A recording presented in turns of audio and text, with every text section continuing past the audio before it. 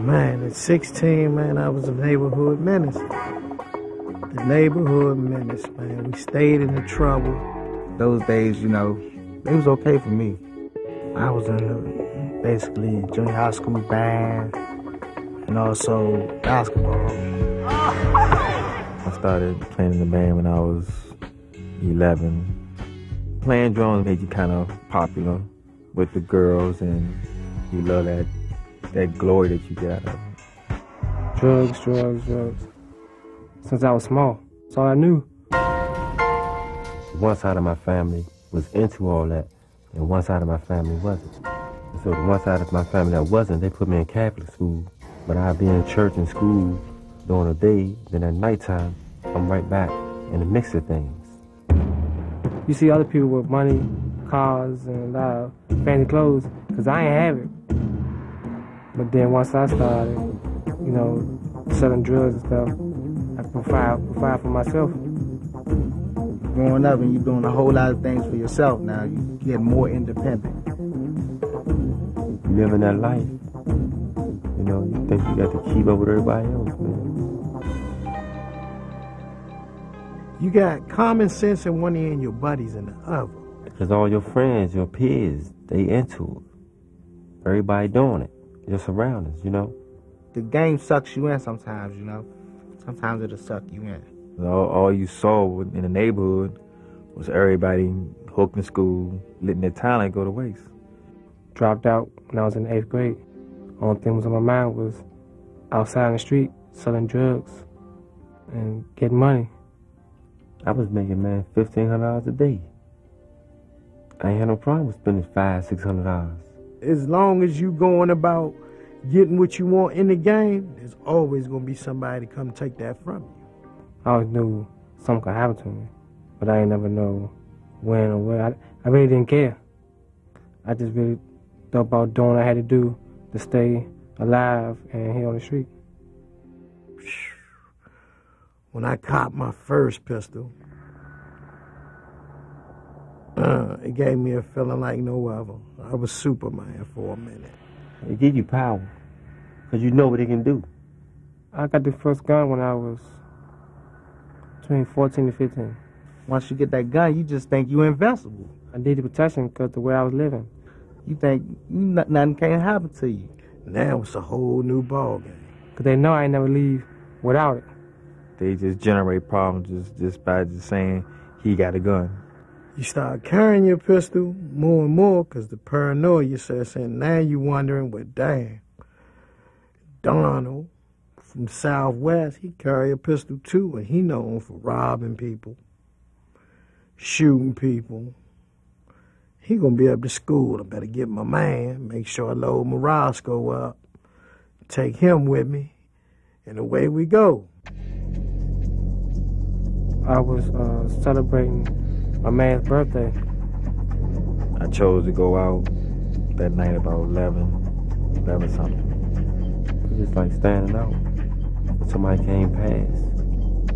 Then my man that was right beside me, he just stood up, turned around and said, watch out, watch out. He came straight forward at me to run me over, you know. I jumped up on the hood. I saw the gun come out by the side of the mirror. The only thing I seen was the gun and the sparks. And I got hit all in my back. I had my back turned. You really don't want to find out how a bullet feels. It burns like hell. It burns. I felt my body kind of like dying out, you know, like the motor was just... That's when I blanked out. When I woke up next time, I was in ICU, paralyzed from the neck down. I couldn't move at all, you know. I couldn't even move. I didn't even know I was paralyzed. I just knew I couldn't feel my legs. Time where I got in trouble with this dude, the dude I was beefing with that shot me. Wish I can go back and just change it all from that same day we got into it. so I won't be in this predicament. If I'd have stayed in school and done the things that I had planned on in the beginning, I don't think I would be in this chair. If I knew what I knew now, 10 years ago, I wouldn't be in this position, you know? All them years I wasted doing nothing, I'd have went to school. I had 3 or 4 degrees, man. And if I'd have went to school, maybe a lot of more things would have came better for me. Every time I see that, it kind of like take a load on me, man. Because I could avoid all that. Why'd I go outside? Why'd I come out? You know, what I'm going to do now? It's the worst thing I could have done. You can lose everything you have in a matter of minutes. Everything you got in a matter of seconds. You may actually believe that you're getting that pistol for protection, but once you have it,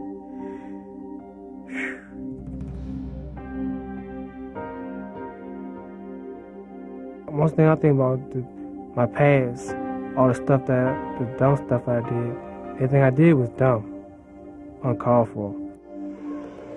I had to find out the hard way, you know? And it took this, you know, to open my eyes up. That's when everything hit me, you know? I did a lot of thinking, man. I wish I could have did a lot of things different, you know?